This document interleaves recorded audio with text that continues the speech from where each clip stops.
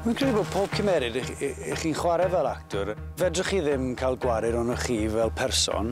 Mae rhaid i fi caru pob cymerid fi'n chwarae. Hyd yn oed os yn nhw'n tyrants, tymod?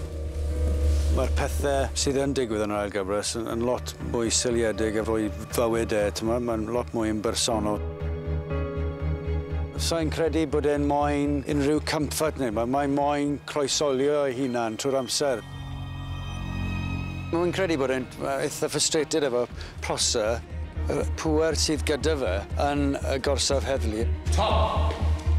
Yn swyddfa i nawr. Ac hefyd y ffordd mae fe'n cerdded o gwmpas y byd. Mae'n ymddangos fel cymerid eitha trist iawn, ond mae yna cyfriniach gyda fe, fi'n meddwl. Mae Thaias yn gwybod ni yn y bôn. Mae hyn yn stopo nawr. Mae jyst yn braint i fi nawr i gael y siawns i ddangos ochrau arall o'i bersonoliaeth. Okay.